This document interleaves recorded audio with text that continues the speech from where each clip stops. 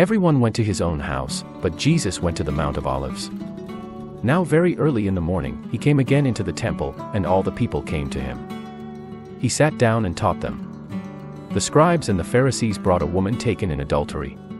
Having set her in the middle, they told him, "Teacher, we found this woman in adultery, in the very act. Now in our law, Moses commanded us to stone such women. What then do you say about her?" They said this testing him, that they might have something to accuse him of.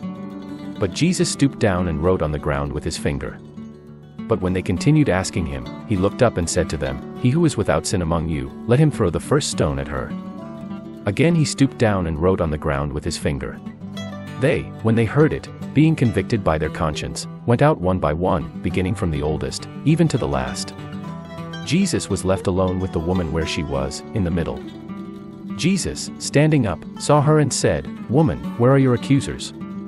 Did no one condemn you?" She said, "No one, Lord." Jesus said, "Neither do I condemn you. Go your way. From now on, sin no more." Again, therefore, Jesus spoke to them, saying, "I am the light of the world. He who follows me will not walk in the darkness, but will have the light of life." The Pharisees therefore said to him, "You testify about yourself.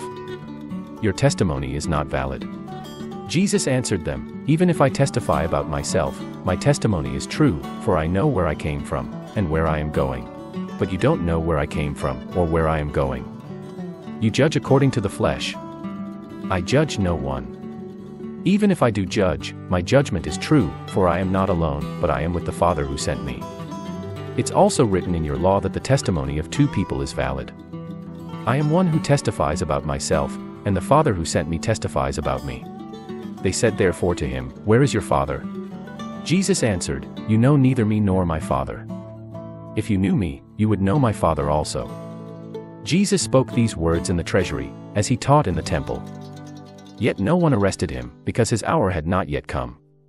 Jesus said therefore again to them, "I am going away, and you will seek me, and you will die in your sins. Where I go, you can't come." The Jews therefore said, "Will he kill himself, because he says, 'Where I am going, you can't come'?" He said to them, "You are from beneath.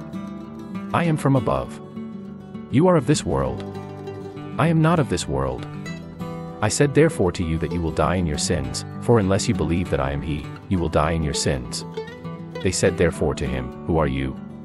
Jesus said to them, "Just what I have been saying to you from the beginning.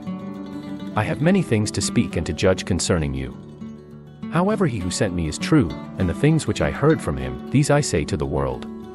They didn't understand that he spoke to them about the Father. Jesus therefore said to them, "When you have lifted up the Son of Man, then you will know that I am he, and I do nothing of myself, but as my Father taught me, I say these things. He who sent me is with me. The Father hasn't left me alone, for I always do the things that are pleasing to him." As he spoke these things, many believed in him. Jesus therefore said to those Jews who had believed him, "If you remain in my word, then you are truly my disciples. You will know the truth, and the truth will make you free." They answered him, "We are Abraham's offspring, and have never been in bondage to anyone. How do you say, 'You will be made free'?"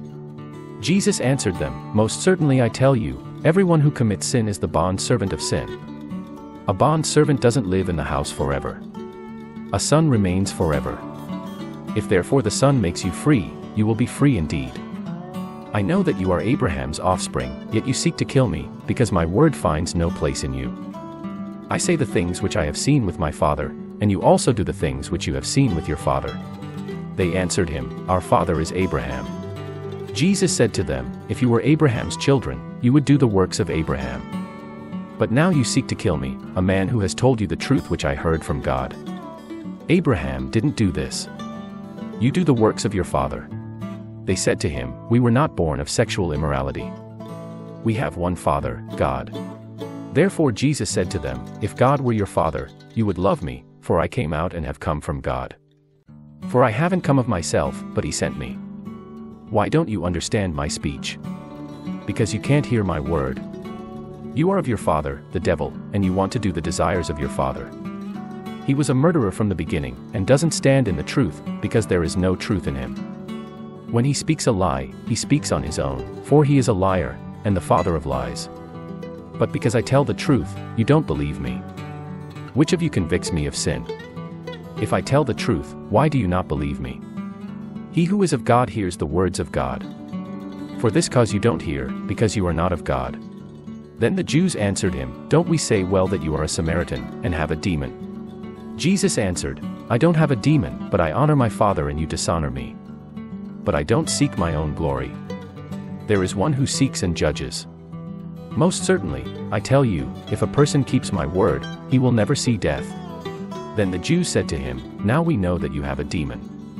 Abraham died, as did the prophets, and you say, If a man keeps my word, he will never taste of death. Are you greater than our father, Abraham, who died? The prophets died. Who do you make yourself out to be? Jesus answered, If I glorify myself, my glory is nothing. It is my Father who glorifies me, of whom you say that he is our God. You have not known him, but I know him. If I said, I don't know him, I would be like you, a liar. But I know him and keep his word.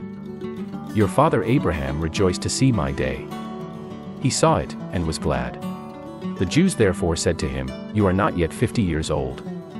Have you seen Abraham? Jesus said to them, Most certainly, I tell you, before Abraham came into existence, I am. Therefore they took up stones to throw at him, but Jesus was hidden, and went out of the temple, having gone through the middle of them, and so passed by.